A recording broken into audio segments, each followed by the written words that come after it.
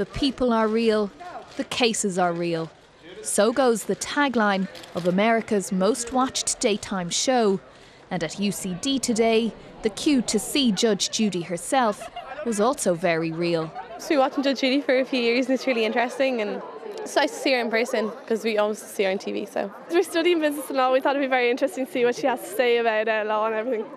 She's just had a long, interesting life, and we want to hear about her story. I suppose she's just someone you've grown up with on the television from your childhood, so she's a bit of a legend in the law students' eyes. She has a star on the Hollywood Walk of Fame and has made the Forbes Top 100 celebrity list and been a Miss America judge. But today the award was made for Judge Judy's contribution to law. Not only do we recognise the kind of contribution that she's given to the legal sphere in opening up the courtroom and making it more accessible to the public, but also her dedication and work in the New York Family Court before she became involved in television was something that we truly admire. But what does she think has been her contribution to law? At the end of the day, the right thing is supposed to happen at the end of a trial. And it's not about gamesmanship. It's not about who's the smarter lawyer. It's not about who's got the more dough.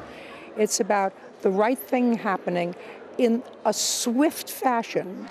And then the moment the crowd had been waiting for.